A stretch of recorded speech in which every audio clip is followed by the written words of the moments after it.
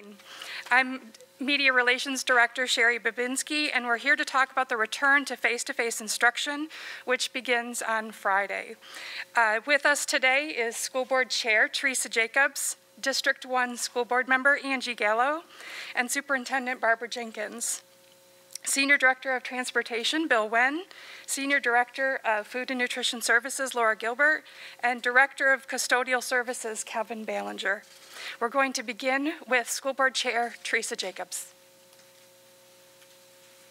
Thank you, Sherry. Thank you all so much for being here today to help us with what's probably one of the most difficult challenges that we face throughout this epidemic, and that's adequately communicating with the public what we're doing, why we're doing it, how we're doing it. So we appreciate you being here to help us with that message. I also want to take just a minute to thank our parents, our teachers, our administrators, our principals, everyone who has taken so much time over the last couple of months to provide us with a lot of input and feedback. The board has certainly spent an enormous amount of time over the last several weeks trying to make difficult decisions with a very constrained environment. As most of you know, the governor has given us through his Commissioner of Education an order that we must open all of our schools brick and mortar by the end of this month. We are ready. We are going to open our schools on Friday. Not the easiest decision we ever made, not a unanimous decision, but I'm very proud of the board that I serve with, that we all come to the table every meeting with one goal in mind, and that is to make our schools the best they can be for our students, our faculty, and everyone involved.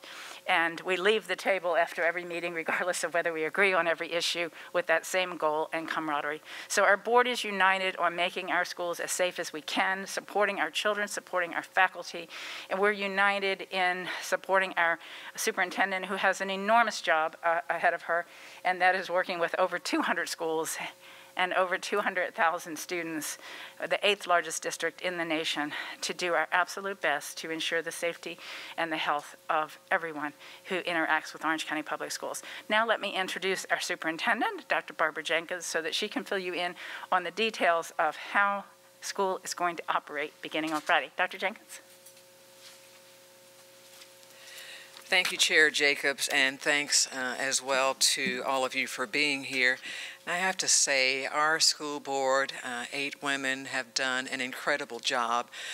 A highly emotional issue for this community, certainly intense, both for our employees and for our parents. And I just want to say publicly again how much my administration appreciates the diligence of our school board, listening to hours of public testimony and agonizing through the decisions around how and when we open schools. I greatly appreciate the partnership I have with a phenomenal group of women who have led this district at a governmental level. So let me mention just a few things that folks might be curious about, and I want to note that on Thursday, tomorrow, our work session is going to drill down into the life, a day in the life of a student in OCPS. That's what the presentation will be around, and that will also be pushed out to all of our parents so they can be familiar with that resource as well. Lots of details that I won't go into now, but a day in the life of an OCPS student. Stay tuned for that release tomorrow. It's the first time since March 13th that our schools will be open full scale once again. I want to emphasize, and our board asked that I be sure to emphasize this, because we know about 1/3 of our parents have selected to be in the face-to-face setting for their education. That does not mean parents can expect each classroom to be about 1/3 full. That is not the case. We have several teachers that will be teaching from home. We have several teachers that will be in the school setting, but there are good chances in several instances that the school classes will still be close to normal capacity. What is different, and I know we'll have a pool camera to go and actually look in one of the classrooms here, is that excess furniture is to be removed, has been removed from classrooms so that they can space as far as possible those students in their classrooms. 3 to 6 feet is what the state has in general said. Well, the state says as much as feasible. We've tried to hit between a 3 and 6 foot margin. Because of that, we are also requiring face masks in the classrooms to keep our students and our teachers safe. I think it's important to note, though, classes are not going to be 1/3 large because our students don't come in those neat little packages. It just varies from classroom to classroom. Many of our classrooms will be close to normal capacity. Also need to emphasize those parents whose students are enrolled in VPK, that is regular VPK, voluntary pre-kindergarten, sponsored by the state. The decision from the state level is that those classes are all to be face-to-face beginning August 21st. So there is, come August 21st, there is no option for voluntary pre-K to be at home. They are only offered in face-to-face. So, opening schools amidst a pandemic. It's been 100 years since we've been in this predicament. I want to start by also thanking our amazing teachers, our classified support staff, our principals and assistant principals who have been working diligently to prepare us as much as possible for this opening, getting ready for our students. As you remember, the first 9 days were on Launch Ed. That is our platform where students are still connected to their classroom teachers during the regular school day. I'd like to note that over 5,000 of our students will be on Orange County Virtual School. That platform does not have required seat time. It's a course completion requirement where students may be working evenings, weekends, and beyond to complete their coursework. So for Launch Ed, it's important to note that dry run, those instructional days also provide preparation to our students and teachers because that is our pivot when we have to, should we have to switch from being face-to-face in particular classrooms to at-home instruction due to an instance of a COVID case or any other emergency for that matter, hurricane for example, then they are prepared to pivot. So let's talk about the brick and mortar. I want to highlight a few the personal protective equipment provisions here on the table. We had a question, someone was asking about the quality of the face masks. Several of them were actually provided by the state. They do meet the CDC guidelines. We have face masks for teachers and for students. I know many of our employees prefer to wear their own face mask as long as it meets the requirements, and many of our students come with their own face masks as well. We will have available face masks for students who do not have them available or do not come with a face mask. In fact, starting at the bus stop, students have to have on a face mask. The bus drivers have some disposable face masks available for children as they get on the bus and use that hand sanitizer pump and then move to their seats. So everything here on the table, teachers will have face masks as well as face shields. Many of you were taking pictures of them previously. Those are provided for our teachers. We also have hand sanitizers and cleaning wipes available in all of our schools. And for teachers who deal with medically fragile students or students who may have some additional special needs, we also have disposable gowns and gloves for those individuals. Let's talk about arrival and dismissal. I'm sorry, and I've neglected to mention there are the handheld thermometers as well for periodic temperature checks. Upon arrival, we will have dispersing of staff around campus to make sure students are equally distanced apart. Need to mention once again, at the bus stop, we depend on parents and students. They need to be socially distanced at the bus stop while they are waiting on the bus. Then they will enter the bus and load from the back to the front. Bus drivers will assist with that. Our numbers are way down, so we won't have buses as crowded as they have typically been. There will be far fewer students on the bus. They will load from the back to the front, and as they get off the bus, they will exit from the front to the back to limit passing among other students. I would also mention for hand washing and sanitizing, that is expected on a regular basis, especially when students leave or re-enter the classroom. So consider recess time, lunches, other times they have to leave and re-enter the classroom. Hand washing and sanitizing is expected. There's also, throughout the schools, strategic signage placed to reinforce health and safety protocols at each campus. Students are, and this question has come up as well, and the board will continue to have discussions. Students are required to wear a mask or face coverings unless they have a medical exemption. Non-essential visitors and parents will be limited. We're asking parents not to try to visit the school other than dropping their children off. First day of school for kindergarten parents especially usually means walking your child to the classroom. We cannot allow that this year. We need you to drop your children off and not have any additional visitors on campus. It's a different opening than we've had in the past, and I am so sorry to those parents who were excited about that first day of kindergarten that essentially we ask you to drop your children and not try to walk them to class. We also will certainly have management of departure so that students are spaced apart, car riders and walkers as they exit the school. Throughout the day, we are insisting and encouraging students to maintain social distancing. In the classroom, they will be seated physically distant. The layout in the classrooms you will see, the pool camera will see in just a few moments here.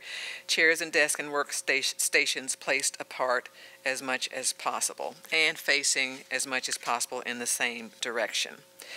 I'd also like to mention our OCPS COVID-19 Health and Safety Procedures Manual has more detail, 76 pages worth of detail that our Medical Advisory Committee is going to review with us, as has the Department of Health reviewed with us as well.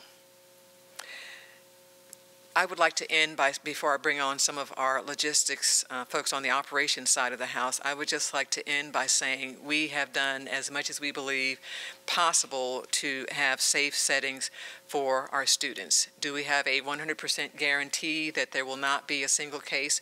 Absolutely not. Because the chances are those who are entering the school may actually be COVID positive and not even know it. So what we have in place instead is as many safety precautions as possible in all of our schools, and then we have procedures in place and being worked through to make sure when a case is determined that it is handled rapidly and appropriately. We will make those flow charts available as well once they are reviewed tonight by our Medical Advisory Committee. Department of Health has helped us create those flow charts as well. So quite often people make assumptions that if there is a case, the entire school should be shut down, and that is not usually the case. So there's 6 different flow charts, just so you know how intense the Department of Health has been in helping us. There's 6 different flow charts around a child who is symptomatic versus someone who's been tested positive versus someone who is not feeling well and may actually be suffering from something else besides COVID-19. So all of that detail, we are being as transparent as possible. Those flow charts, 6 of them, we will make available, in fact, as the Medical Advisory Committee reviews them today. I think it goes without saying, I've talked with my colleagues, other superintendents across the state as well as across the country, the manner in which we manage those cases is probably most important at this point because it's inevitable that there will be cases. We are just preparing to handle them efficiently. That being said, folks are very curious about custodial services and what is different, what is additional when it comes to cleaning our schools. I'm going to ask Kevin Ballinger to come to the podium and talk a bit about custodial services.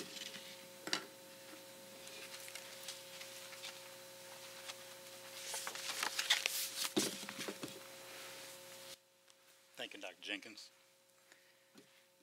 For years, our custodians have worked very hard to make sure that our policies and procedures combat any type of bacterial outbreaks. That could be an influenza or any other substance or problems that we would have in our schools. This pandemic is a little different, so we're doing some things differently.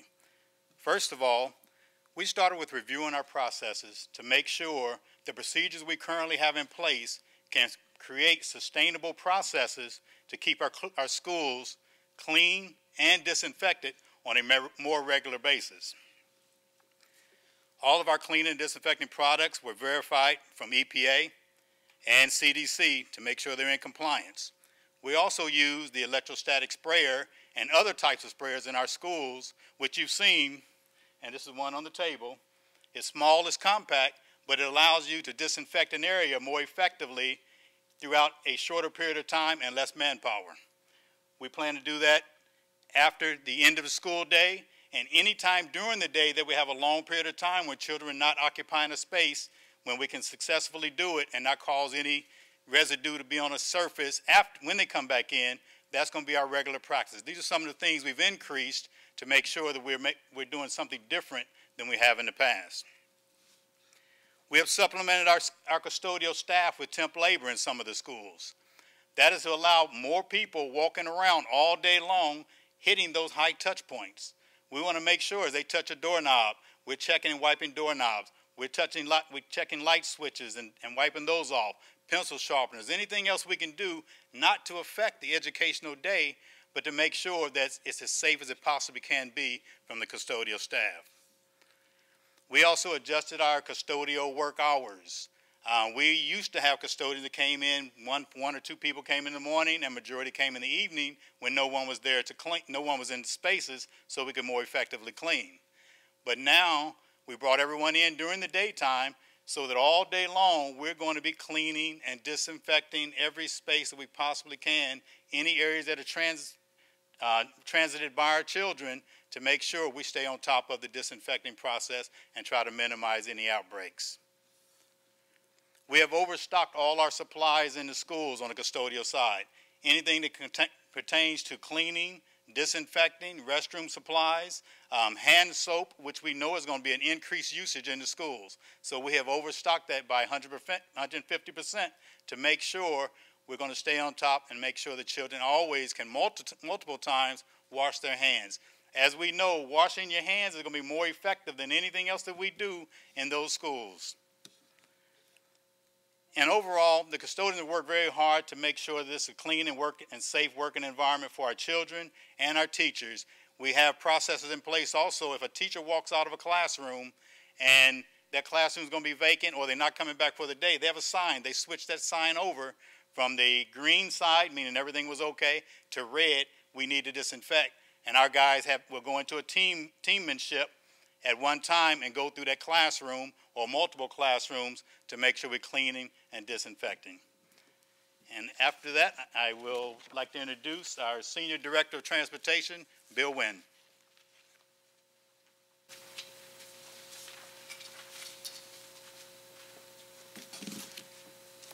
Thank you, Kevin.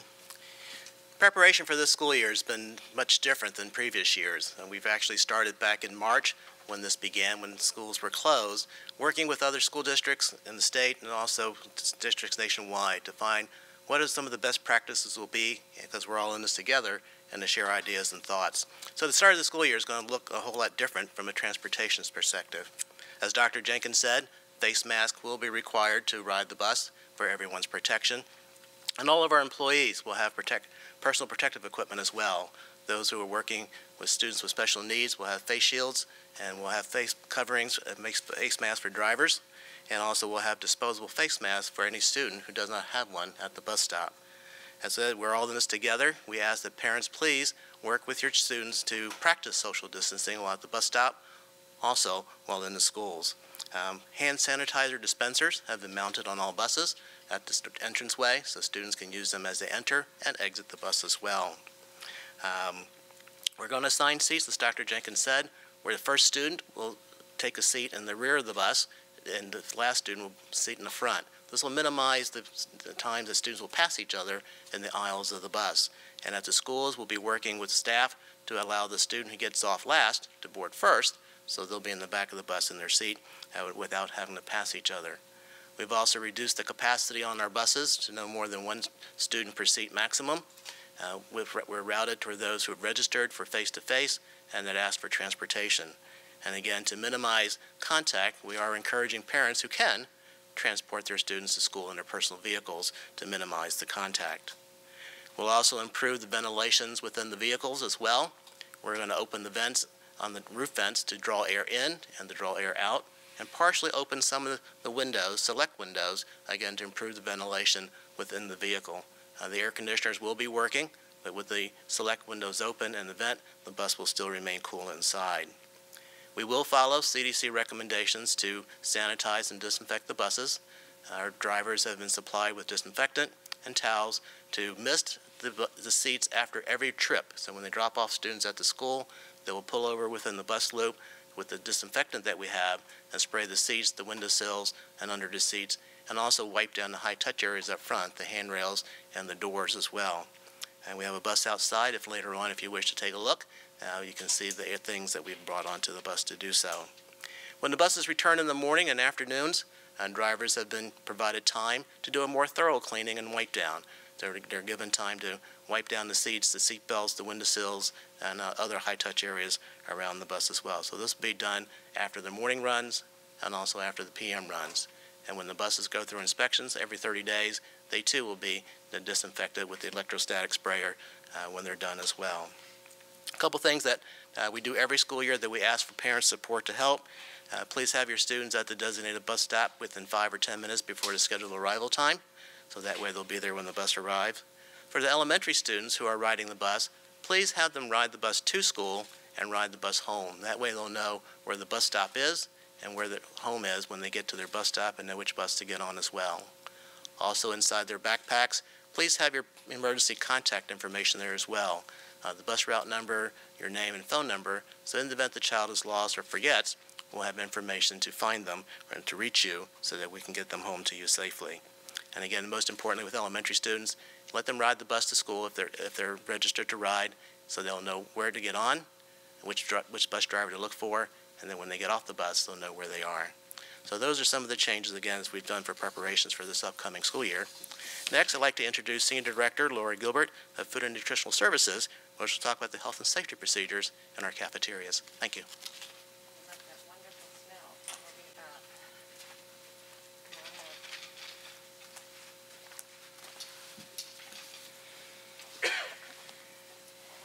Thank you. During the school year, the Food and Nutrition Services program ensures that all students have access to healthy and nutritious meals, great tasting meals.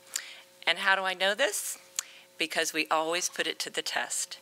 Unless every entree item passes the test for the student taste test, it doesn't go on to the menu. And that's a pretty tough audience. So what I want to assure you is that we will be providing meals on every Monday afternoon, 30 minutes after the last bell, for all of the Launch Ed and the Orange County virtual school students. The meals start 30 minutes after the last bell at that school. So if parents are running a little bit late, I would recommend that they go to a middle school, because those curbside distribution sites are always open until about 6 o'clock. Students can pick up at any school, but they do need to carry their ID. We have a very efficient way. Sometimes you just need to write the student's ID in a large sheet of paper and show that to us, or we can scan them in at every point of sale. Now we're moving back to our normal food service program. While in the summer program, all meals were available at no charge. During the National School Lunch Program, starting now, all students will need an application, a free and reduced application, in order to get the meals at no charge. If a parent has experienced an interruption in their salary, or they're not getting an income, we would encourage them to go to mymealapps.com on our website and fill out an application. If they're already receiving federal benefits, such as the SNAP program, they already qualify and they don't have to fill out an application. We also have community eligibility schools, and those schools are in an area that has proved to be highly economically challenged, and none of the students in the CEP schools are charged for their meals. Now, one of the things that you'll see is a little bit differently is when students come back face-to-face, is that breakfast will be served in a grab-and-go style. So they'll simply pass by a kiosk, make their selection, and go to their assigned area to eat their meal. For lunch, we have streamlined the menus so that we can speed up the lines, and the students can actually stand in the line where their entree is being served. So they'll simply go through, pick up the entree and a side dish, and you can see there that we have invested in a hinged compartment that closes and locks so that after a student has passed by the serving line, they can easily transport that to their assigned seating area. Once they're seated, we have an alcohol wipe, and you'll see that over there. We're putting 2 in every breakfast and two in every lunch, so that when the child is seated, and they open their lunch, they can take the alcohol wipe and wash their hands, and then place that aside, take their mask off, and then eat their meal. At the end, they can use another alcohol wipe and sanitize their hands, close their meal, and take it to the trash area. So I'm really excited to tell you that we are still cooking from scratch, and you'll see some of the items over here, the chicken and broccoli. We've got a sofrito drumstick that is very popular with the students, and a grilled chicken salad. We've got some amazing side dishes that we've tested with kids. You know, vegetables don't always go over well with kids, but we've tested it, and the recipe has been standardized so that we know that these are the side dishes that the students enjoy. So we hope that they'll enjoy their meals at school this year. We have done several things to make them safer, and as always, they're healthy. So thank you.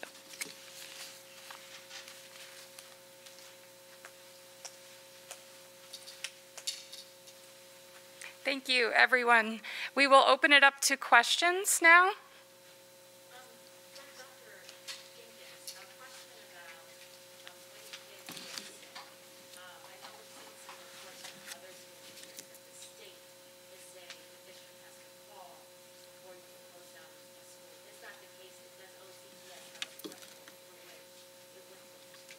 So what OCPS has currently are those 6 flow charts that we've worked with the Department of Health on.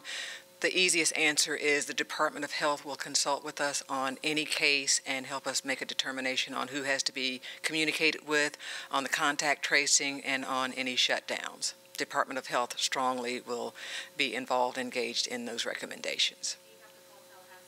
No. Our local Department of Health, Dr. Pino and his team.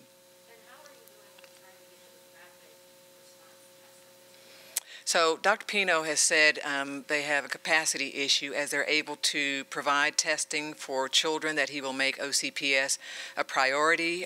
Where we are in that timeline, I'd have to have him respond to. But certainly our medical advisory committee also recommended if you're able to rapidly test a student who may be at least displaying some symptoms, that would be helpful in making sure you don't quarantine a class unnecessarily. So we're waiting for that from Dr. Pino.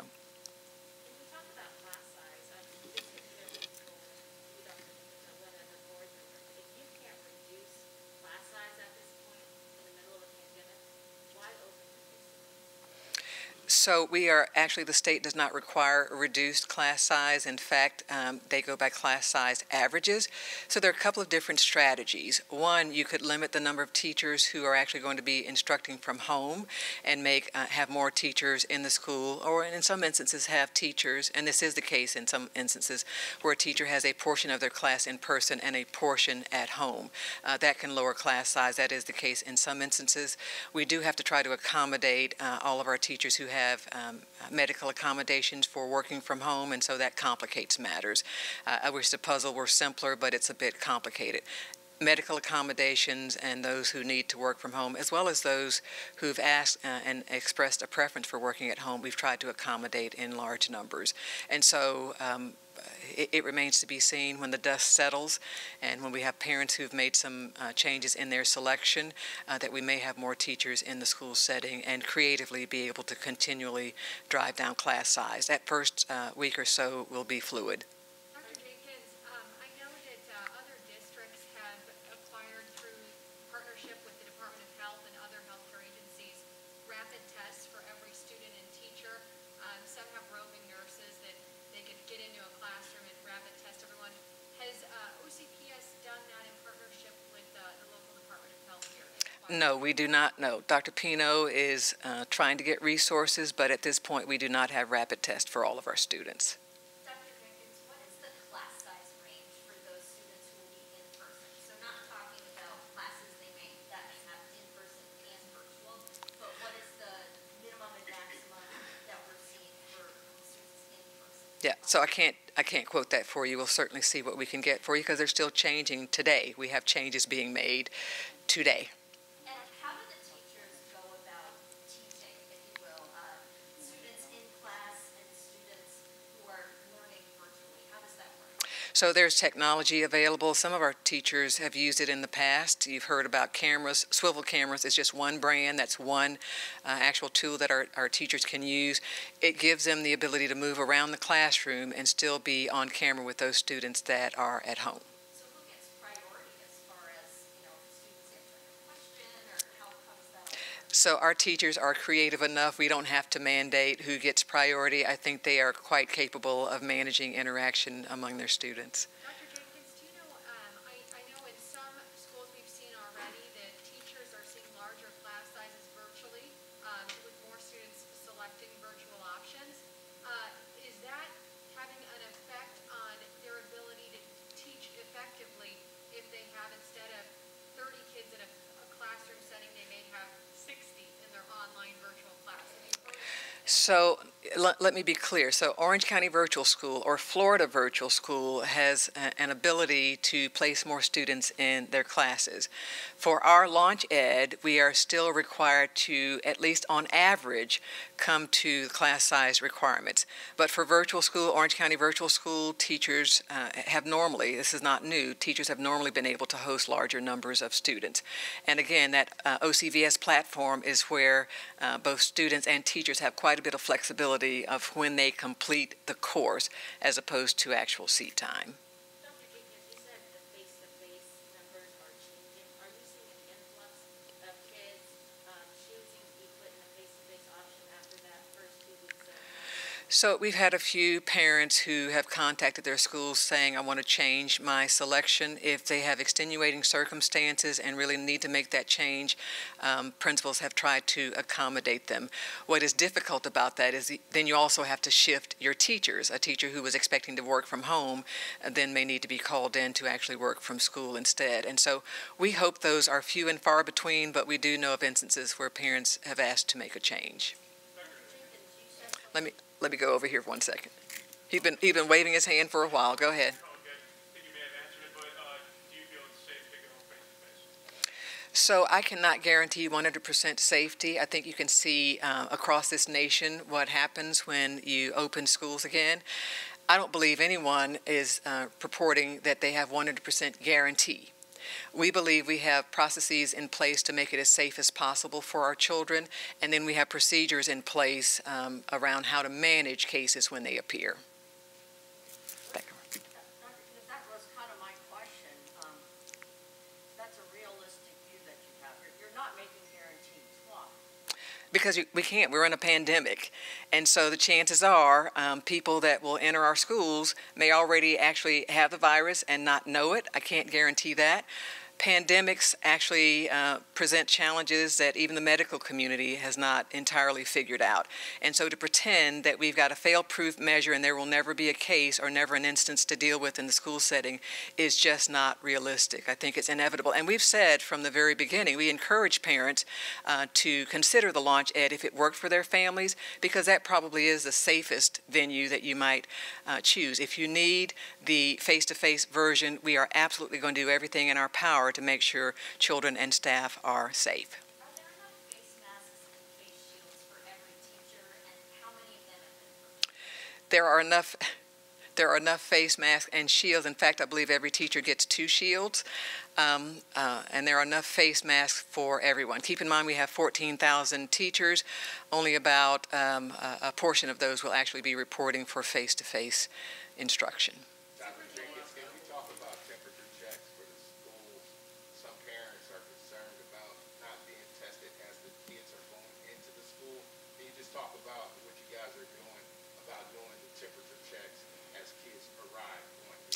I am so glad you brought that up, because here's what we need to ask parents to do. If you're participating in face-to-face, we really want parents to check their child's temperature at home. That is the best safeguard for children not entering the school with a temperature and potentially not feeling well. We beg parents, please, if your child is not feeling well, do not let them come to school. Don't give them Tylenol and send them to school, but please keep them home. That's the first safeguard. What we have in place in our schools, and we know there is conflicting, or no, there's actually pretty consistent advice from the medical community. Temperature checks are not the best safeguard against COVID-19. That's been stated more than once. Our medical advisory committee noted it as well.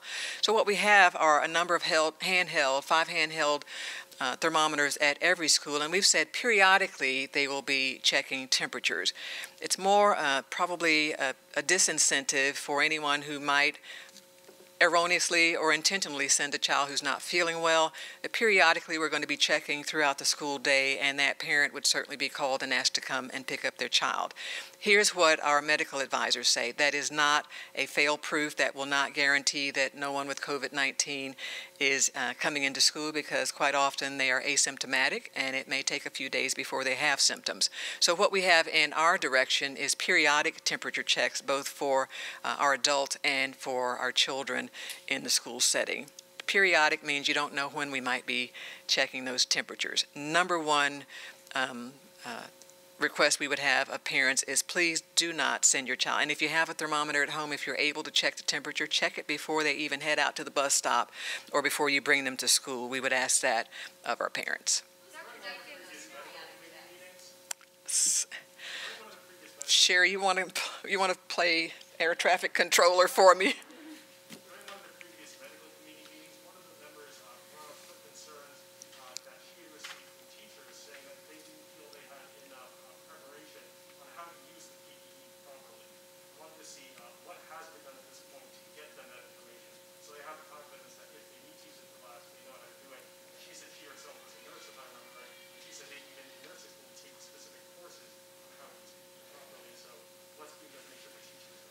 Yeah, so PPE training actually is going out. It's supposed to go out to teachers and staff today. I want to be clear, though. So what we're not asking teachers to do is anything around specific medical diagnosis, but how to wear a face mask, how students' face masks should be put on, the face shield, the hand sanitizer, use of those wipes. That's about the limit of what we're asking our teachers to do. They are not supposed to be experts around PPE, but how to wear the face mask. Those who deal with our medically fragile children or children with special needs have gloves and gowns. All of that is being provided to those who have to use them. Very limited PPE in the classroom, but that video should be going out today, I'm told. Dr. Jenkins, I need my air traffic controller because I never know who started first. A follow-up on what you were saying before, the periodic temperature checks conducted Oh, I'm sorry. Thank you for asking for that clarification. No, we have staff, some of our clerical staff and our administrators that will be dealing with those handheld thermometers. And in our clinics, we have a clinic attendant, and in the sick clinic, there will either be an LPN, if they've been hired in those schools yet who did not have them, or one of our substitutes who will know how to use those thermometers as well. Dr. Jenkins, I know you guys have all of the PPE and the cleaning supplies here on display on the table. Can you tell us how many months the district starts the school year with, preparing in terms of PPE and cleaning supplies? How many months worth? I don't have an actual number of months for you. We have overstocked, as Kevin indicated, we've overstocked. I can't tell you how many months. Keep in mind, because schools are only partially inhabited, we believe we've got enough to start the school and for the next few months, but I can't tell you how many months an exact number, and we'll continue to order. I will tell you there was a mad raid on sanitizing wipes. That's probably the hottest commodity, but we continue to get those orders in as well. And every school, my last report says every school has their preparation for the first day of school. And where can the PPE list be found? We tried finding it yesterday on the website for parents, for groups reaching out, trying to donate supplies from teacher wish list. I know there was an issue with the aircareers about what is on that approved list. Where can that be found for parents? I believe it is on the website. If not, we'll double check that. We'll make sure it's available. One last question, Sierra. I have a question coming in from some parents asking about thermometers. We've seen them at other schools, either plexiglass, either on the kids' desk or on the teacher's desk. Are they being used? If not, why not? So we are not using dividers. In fact, most of the districts around us are not using dividers in every classroom. Here's why. We believe that the teacher is still going to be up and mobile in the classroom, and that the dividers are not necessary because every child is wearing a face mask. Some districts were using dividers in lieu of face masks. In other words, they said when you come in the classroom, get into your cubicle, then you can take off your face mask. We've not made that provision. Students will have on the face mask. We believe that is safer. So I know some of you will want to get a shot of some of the food provisions. I know it's getting close to lunchtime. Try not to actually consume them, but they're beautifully prepared. I want to say again, and several of you got shots of the PPE. I want to say again, more information going out to teachers and staff today. We will continue to do that. We depend on not just our media to communicate, but also our own website. If you have questions, go to our website, look at our handbook, look at our frequently asked questions.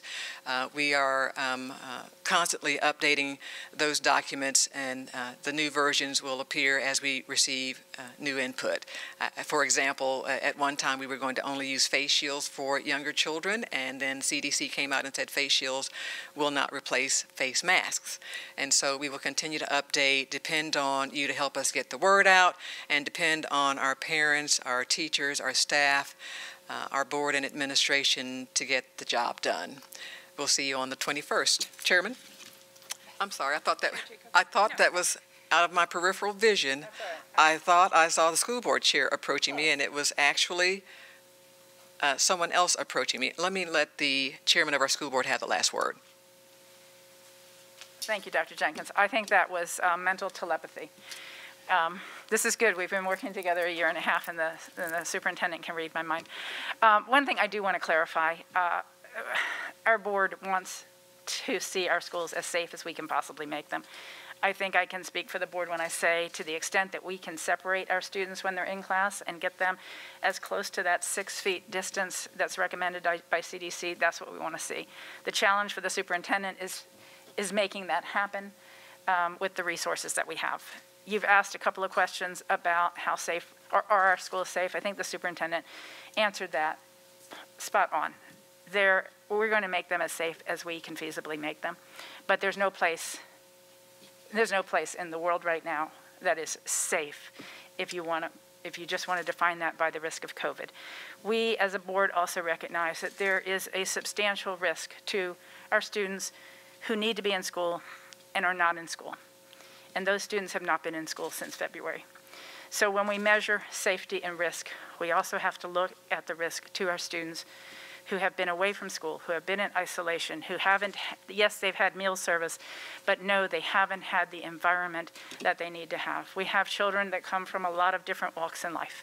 And very few of us, I think, in this room can understand how much some of our children desperately need to be back in school.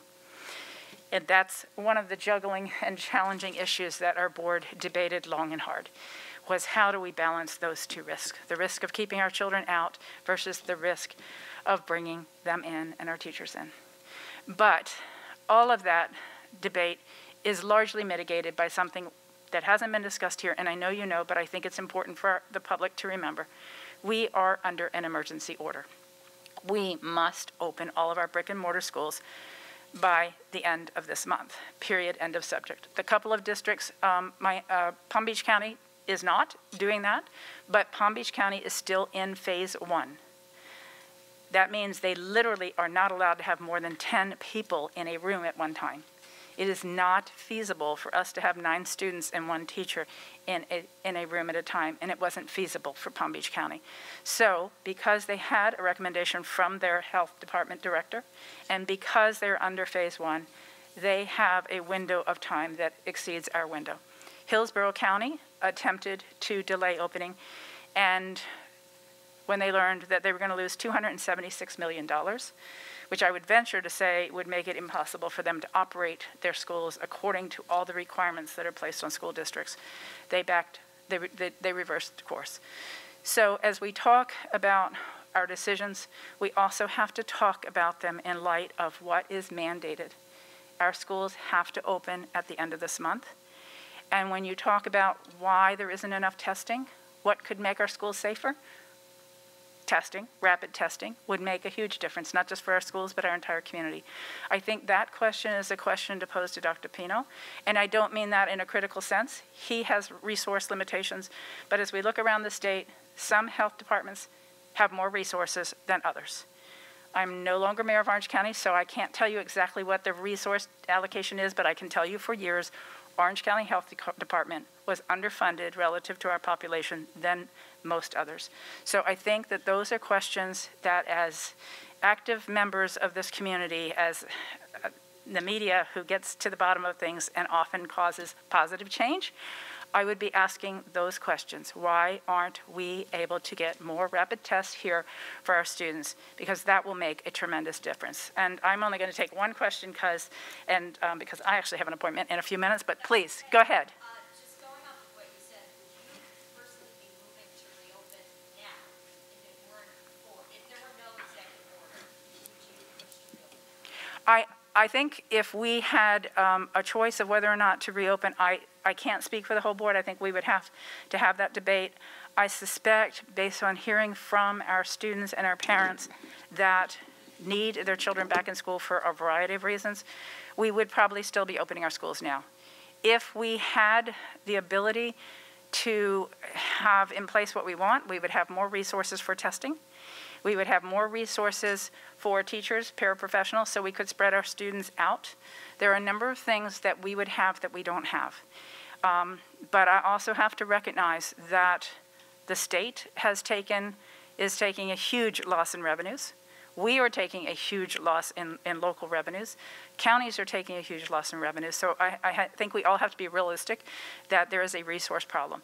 What I get concerned about is when one county has the ability to test and another county doesn't. Those resources have to be equitably distributed so that all children, regardless of which county you're in, have the same access to those resources, and all teachers do. The sooner we can identify a positive case, the sooner we can keep it from spreading, and that is extremely important to us. So, and that's not just an Orange County problem, it's not just a Florida problem. We know it's a national problem, but we need to have our fair share here for our children, for our teachers, and for all of their families who are affected by this. Thank you for your question, and thank you again for being here to help us.